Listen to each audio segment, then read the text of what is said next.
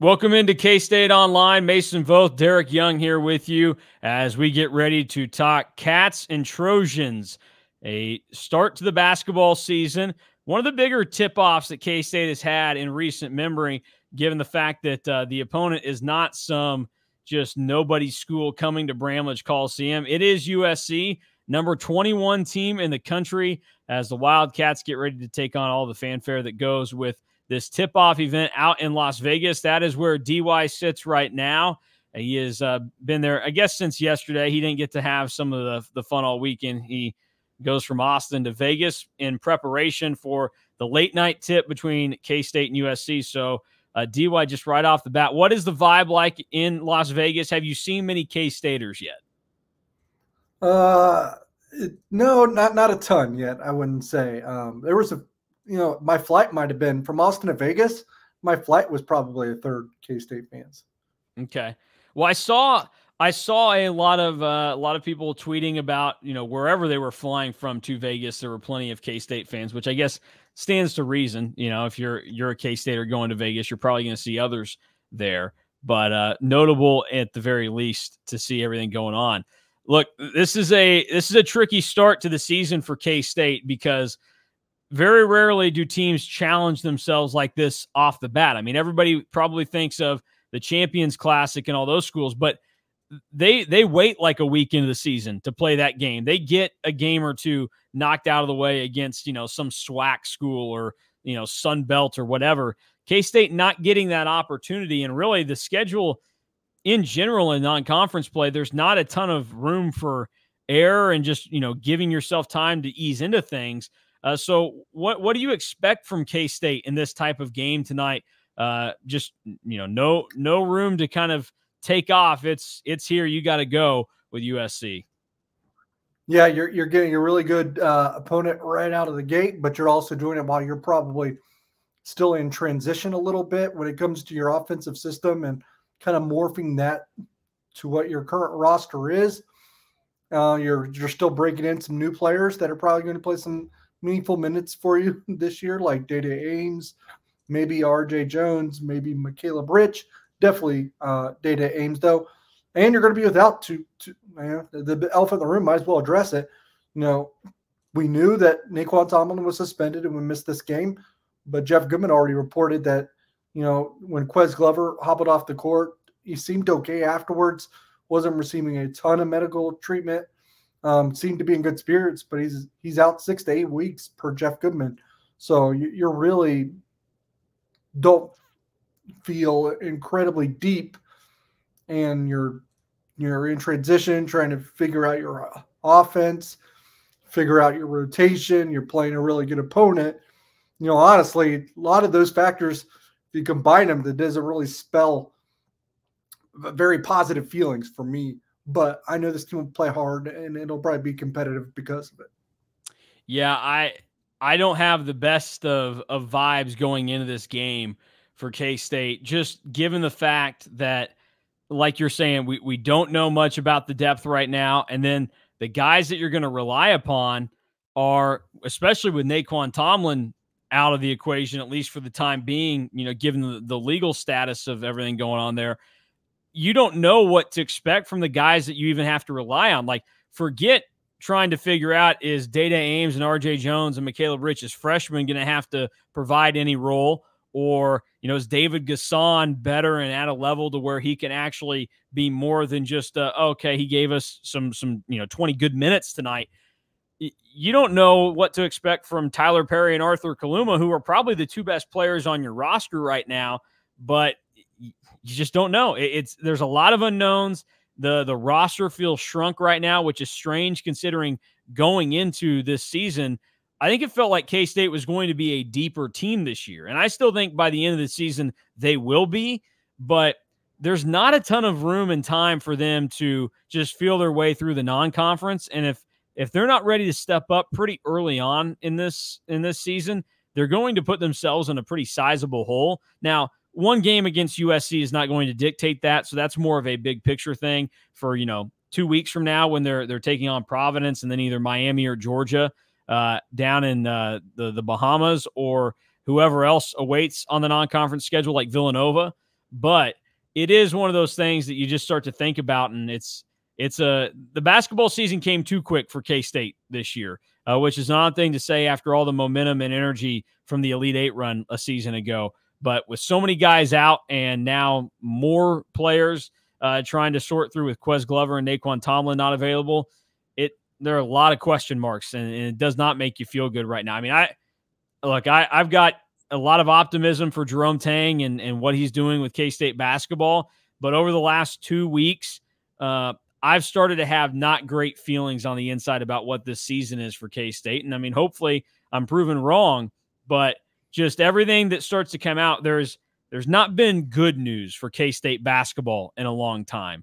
And you start to look at the roster and some of the issues they're dealing with, it just makes you think that this is not off to a great start. So this is a good barometer and a good chance to kind of get everybody shifted back in the right direction with their game against USC tonight, who's a top 25 team.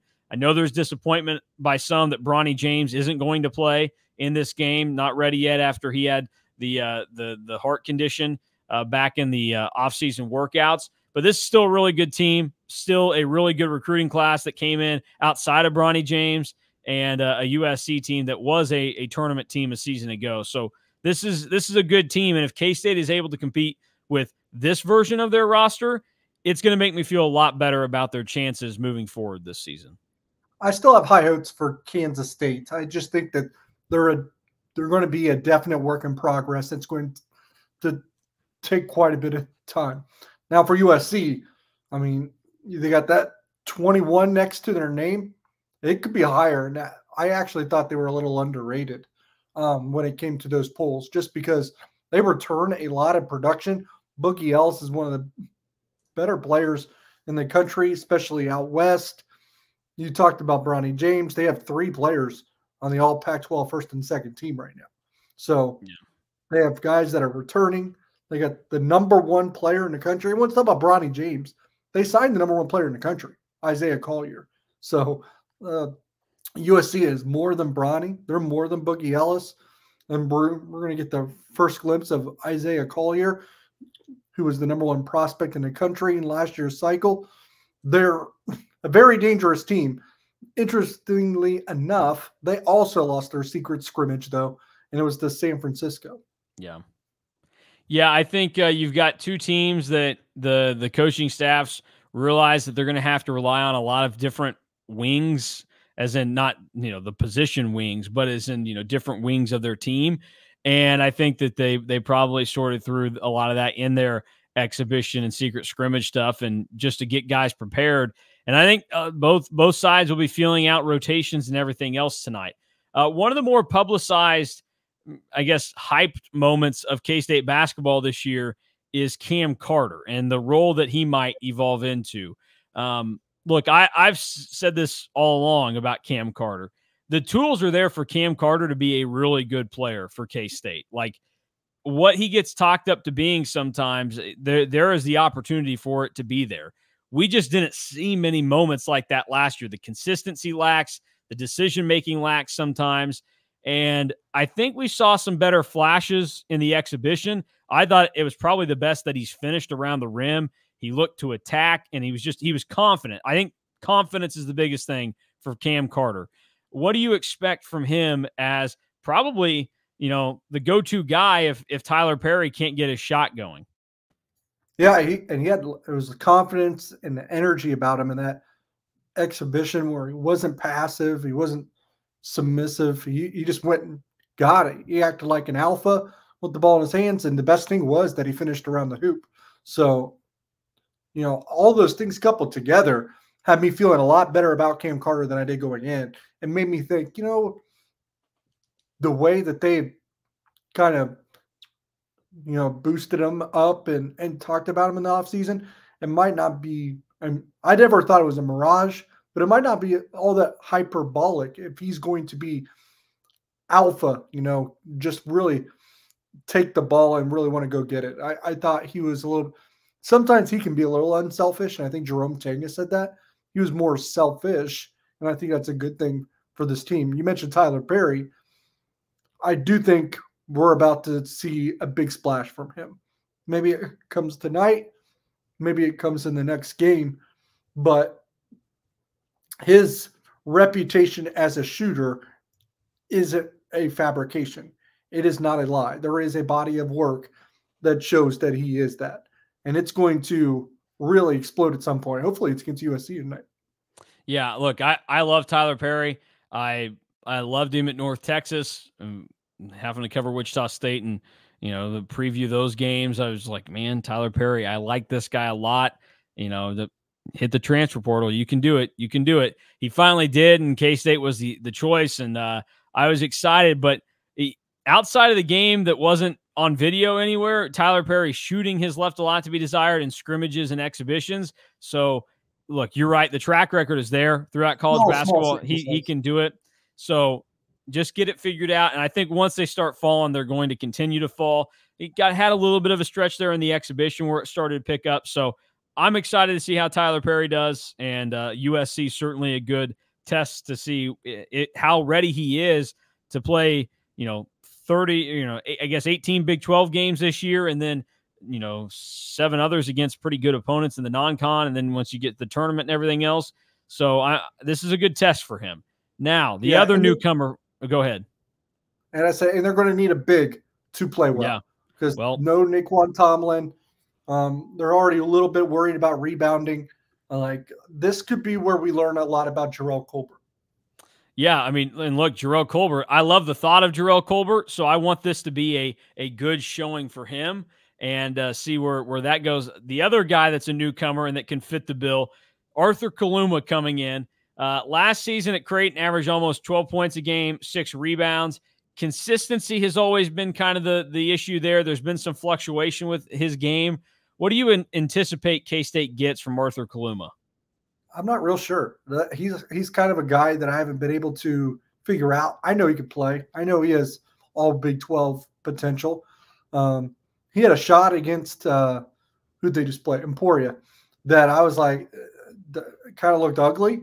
But then he hit a 3 on the other end, and it didn't look ugly. So I don't know if his shooting mechanics were just out of funk on the one attempt, because the second one I liked, the one that he nailed down. He can be explosive more than anything, especially with Naquan out. Probably need him to be a little bit more of a defender, a little bit more of a rebounder. Yeah.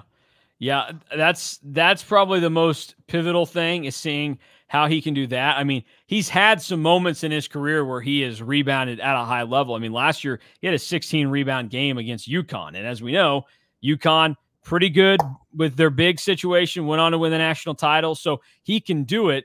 It's just, we don't know a ton about him, not extensive, but you think about really Dean Wade's career at K-State, where it just seemed like the message every single year from Bruce Weber was like, if we can just get him to be aggressive and go get a rebound for us, if he can do that.